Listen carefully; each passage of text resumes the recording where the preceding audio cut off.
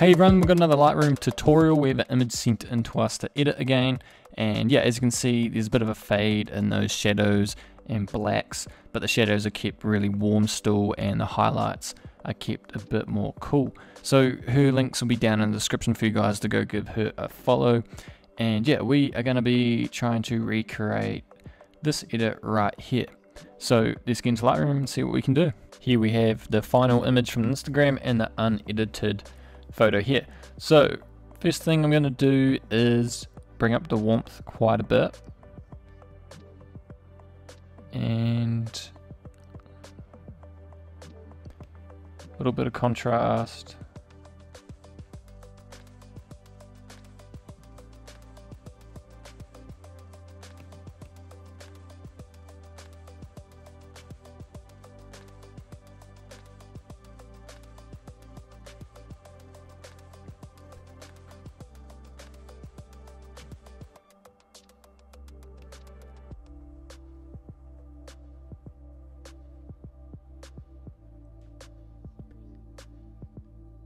It's quite a flat image, so there's not a lot of contrast in there. So the tone curve is also going to be quite flat.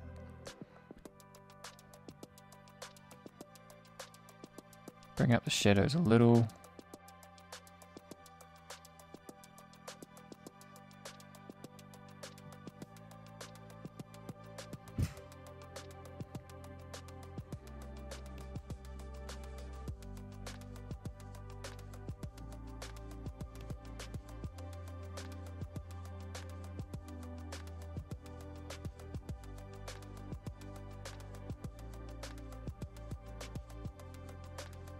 So I'm just going to put a little bit of fade in those darker areas.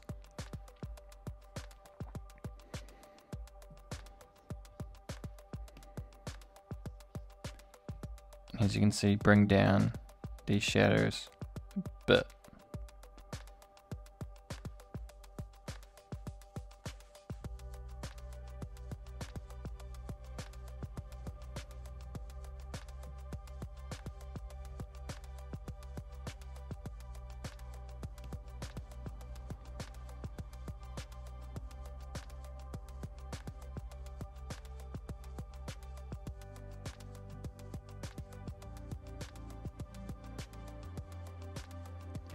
And then just take an edge off those whites from being so bright. Just a little bit.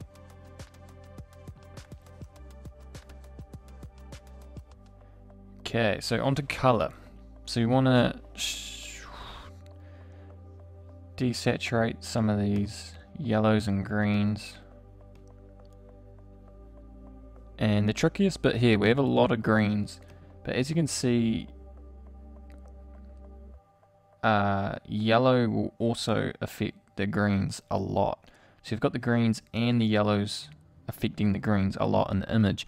So it gets quite tricky knowing which one to move. So we're going to start with, and we've got to deepen these oranges down here. So I'm going to do that by shifting the oranges a bit more towards the reds. And before I actually do most of these colors, I'm going to do the split toning. And if you look closely into the shadows, you can see it's very warm. And we've already added quite a bit of warmth in up here.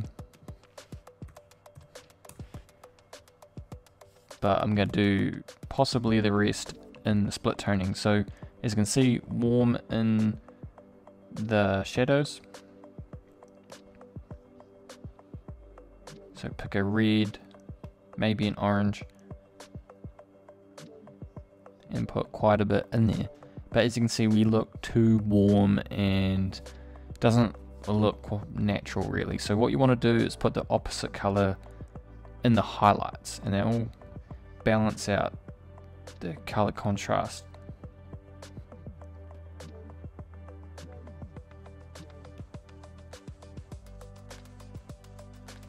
As you can see now, that looks a bit more natural in what we're after. So going back to deepening these oranges, Luminance, the brightness of colors will really do that. So dropping them. I'm going to come back up to hue. Yellows almost affect the whole image.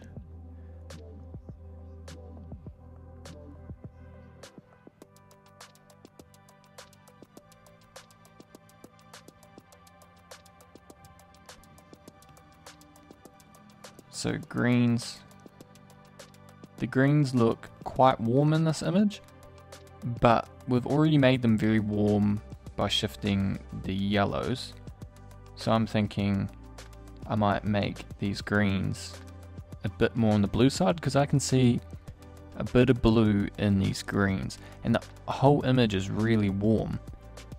And we've got warm greens, but if I make them any warmer here, it's just going to look way too warm. So I'm going to move the greens a bit more towards the blue, and then that will make them look a little more towards a natural green. The water, so we've got some greeny teal colors.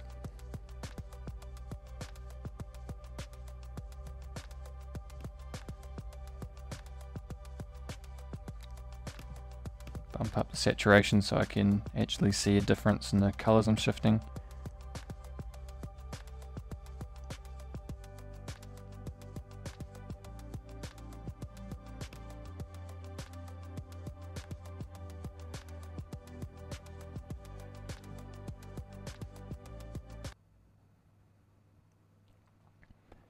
Right, saturation. Drop these oranges quite a bit.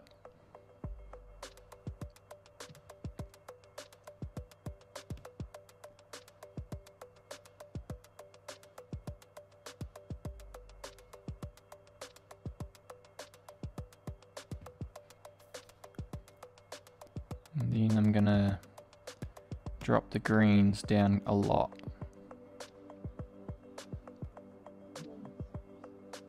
So maybe it was the yellows that I should desaturate a lot, but if you look at areas such as this bit is definitely yellow, and the slider yellow affects that a lot more.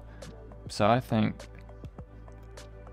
to keep that yellow patch, we have to keep our yellows about -25. And then when we desaturate our greens, we still have that yellow bit. So it can be tricky when green and yellow are both affecting the greens,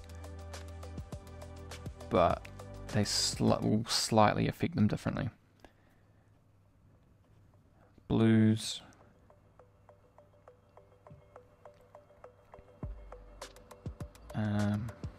Luminance.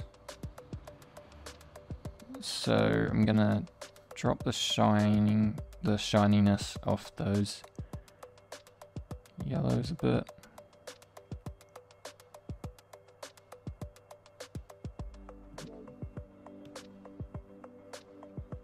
So it's quite bright in this area here.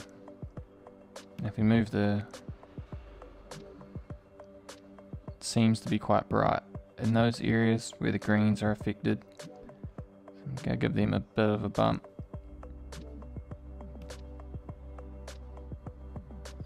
For the blues, it looks like there's quite a bit of a shine on the water, and we're struggling to get enough color in our pool. So if I drop the luminance, get a bit more color in there.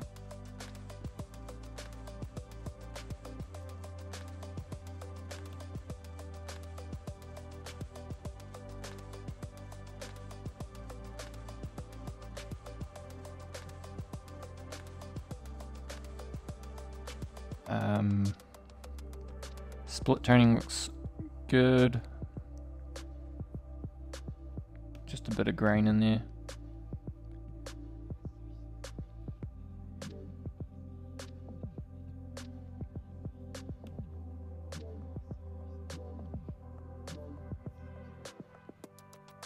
Sharpening.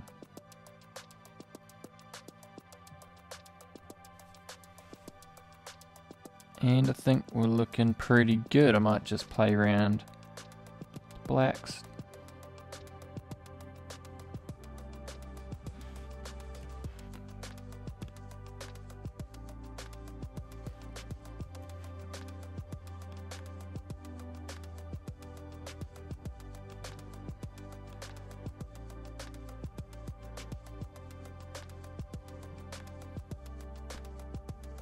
Do a bit more on the whites. And yeah, I think we're looking pretty good. I'm just gonna leave it there, guys. So pretty close, before and after. And yeah, make sure you go give her a follow down in the description, guys, and give myself a follow. And make sure you comment down below who you guys want to see, because I'm struggling finding people to send in photos for me to do a tutorial on. So comment them down below, I'll reach out to them and hopefully do a tutorial on them. And yeah, thanks for watching, guys, and I'll be catching you guys in the next one.